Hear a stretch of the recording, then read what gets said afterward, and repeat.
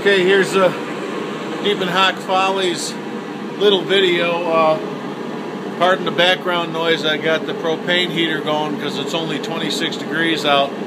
But it's actually 39 in the shop, and I just came out here. It's about 7 a.m., so I figured I'd play around here a little bit. You can kind of see the project that I got going this morning.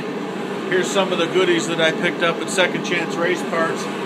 Got a nice pair of nitrogen cylinders that have real nice rod ends on it. I'm going to use those to hold the trunk lid up. I also got a deal on some SFI spec, 45.1 spec roll bar padding for around the helmet area that's a requirement, so we got that on there. But anyways, one of the things that I picked up over at Second Chance Parts when I went there was a what they call an arbor that's used on the crankshaft. They use that a lot to drive the oil pumps or the dry sump, and or power steering or vacuum pumps or alternators.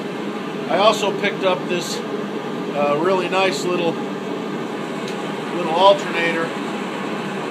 Really cute little Bosch alternator. It's really nice setup on it. It is a single wire integral regulator. It's got a nice ground strap on it. It's 14.5 volts at 140 amps. It's got a little small pulley on it. It's got a little problem with the one pulley because it's got a little dent on it. I think I can take this. I think that's probably why they changed it. Somebody probably dropped it. But that's one of the things that's going to go on.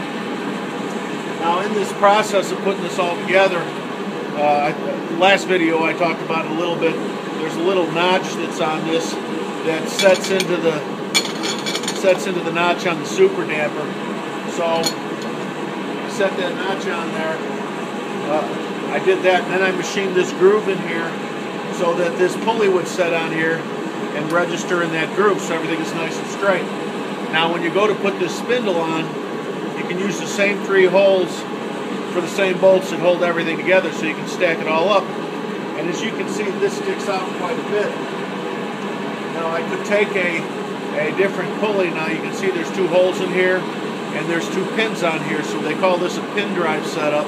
It's a 1-inch arbor, so I can put that on to drive the alternator, or I can put a different size on. There's also an adapter.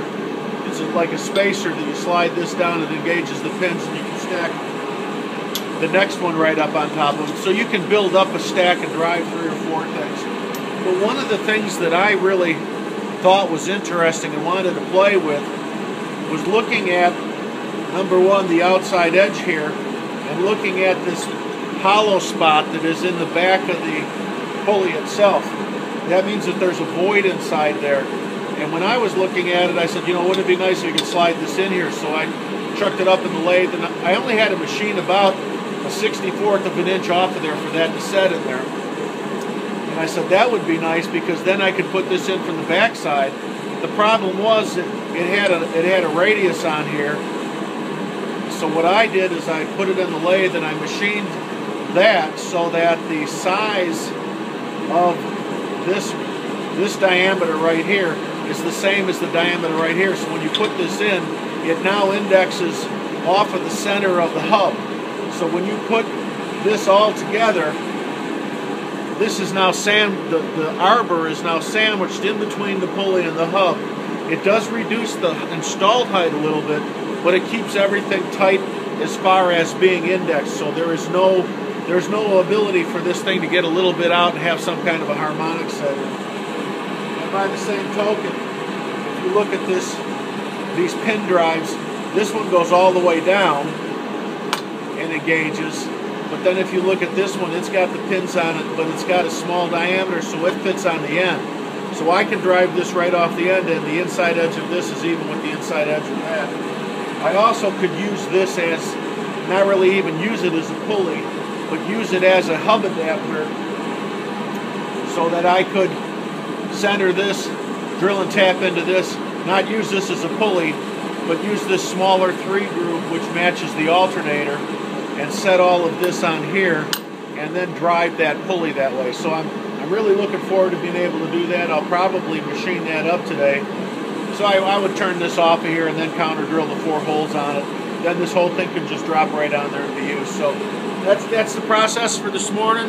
Having a lot of fun playing out here. Even though it's cold, it's warming up. I'll have this up to 50 degrees in about an hour, so I don't have to use too much propane. But talk to you a little later. Have a good one. Thanks. Bye.